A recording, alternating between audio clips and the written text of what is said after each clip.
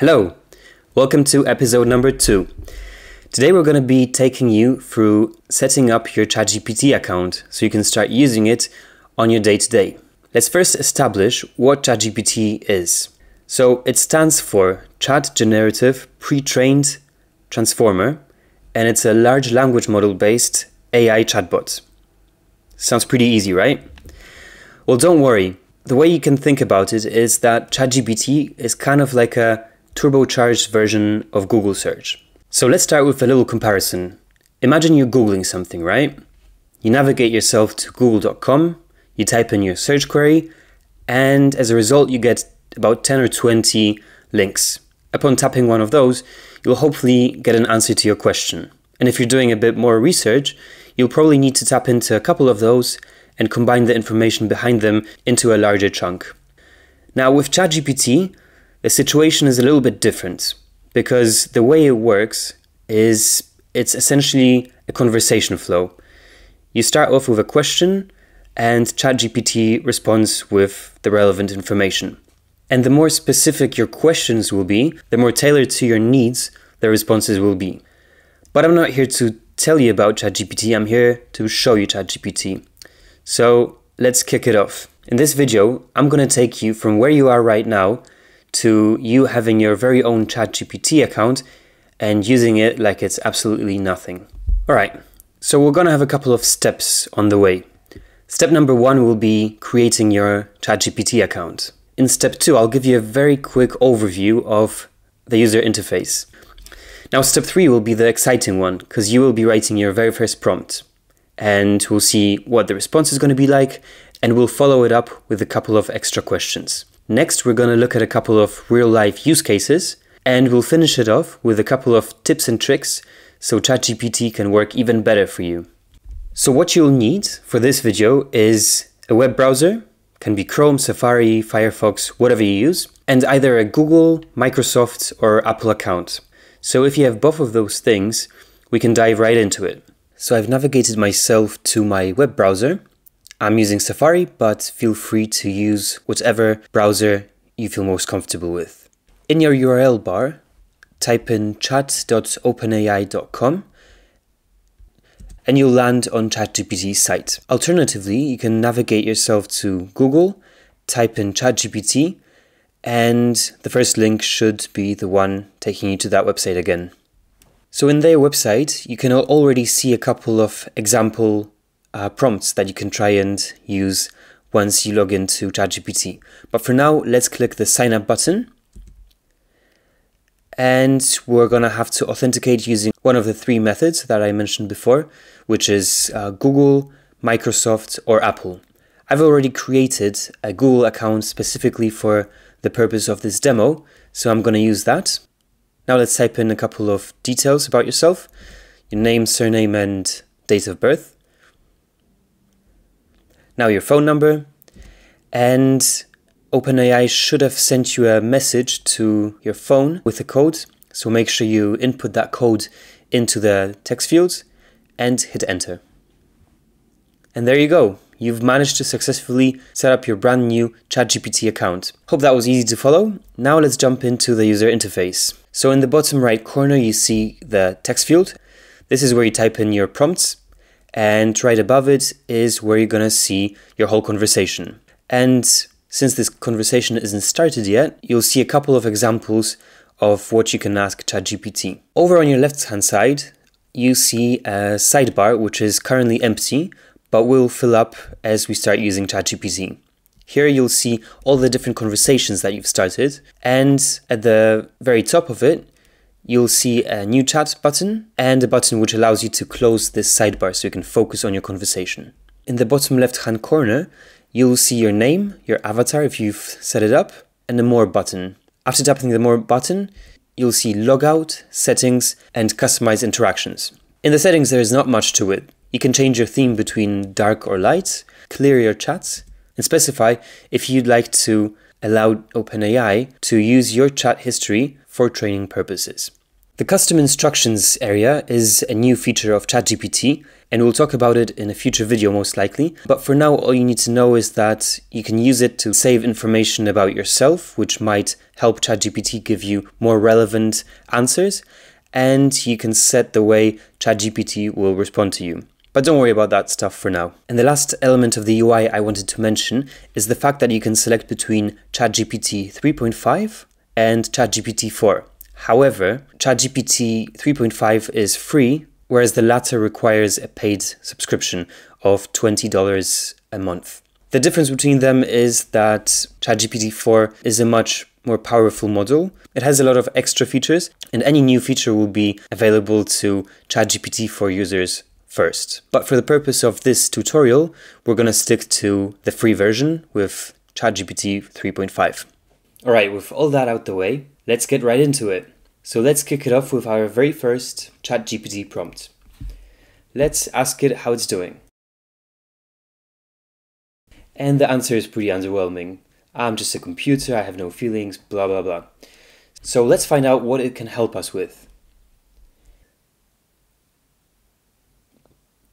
And it responds to us with some valuable information, with a general explanation of what it can help us with. So let's start with some research.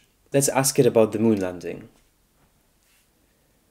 And it seems to have quite a lot to say about the moon landing. But what if we're in a bit of a rush? Let's try and customize this response to our needs. So I'm going to ask it to give me the information in a much more concise manner. And there you go, you get a customized response tailored to your needs. In this case, it's a 3 to 5 sentence long explanation of the moon landing. Now, if we want to get silly, we can ask it to make a poem out of it. And as you can see, it can do that as well. Now let's have a look at a scenario which I actually use almost every day. It's all about food. So let's ask ChatGPT to give us a recipe for lunch. And as you can see, it's quite capable of doing that. We got a quinoa and chickpea salad with lemon tahini dressing. Sounds quite nice actually. But what if we would like to customize the recipe? For instance, let's say that I can't eat quinoa. Let's see if it has any alternatives. Great, so we found a couple of alternatives for me. And now I believe it's time to go shopping. But before we do that, let's write down our shopping list. But of course, ChatGPT can do that for us as well. Let's ask it to write one down for us. Great, but when I go shopping, I usually go department by department. And so let's customize the shopping list to sort the items by where they would usually be found in a grocery store.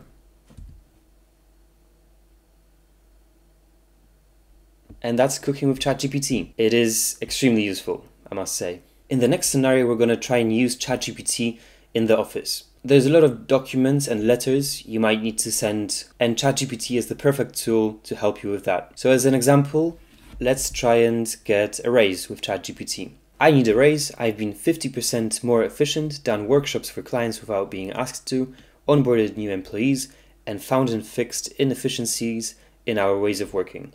Please write a formal letter to my boss of up to 300 words.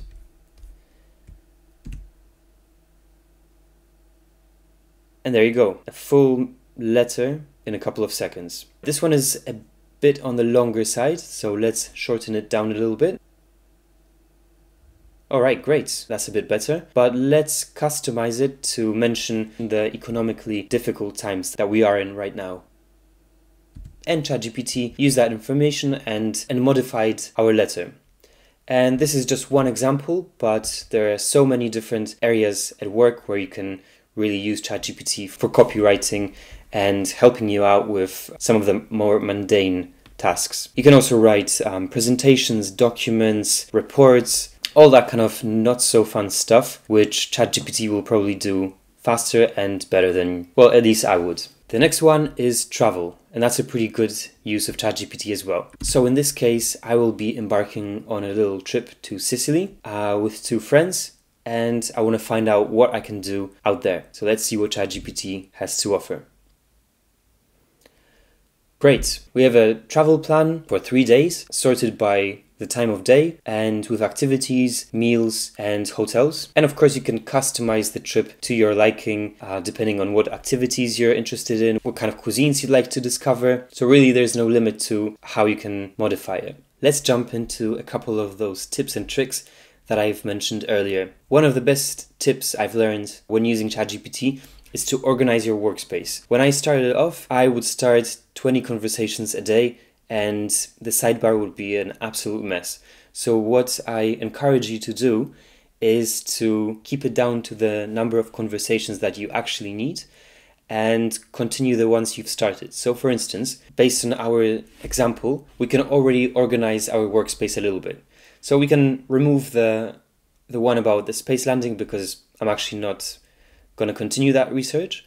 But the one about diet and the one about my upcoming trip to Sicily and the one about getting that raise might still be interesting to me. So I'll rename those and keep them there for future reference. Another tip I wanted to share with you is that ChatGPT is not only great at writing text, but also really good at reading text and giving feedback or opinions on it. So in this example, I'm going to copy paste an essay from the internet and ask ChatGPT to give some feedback on it.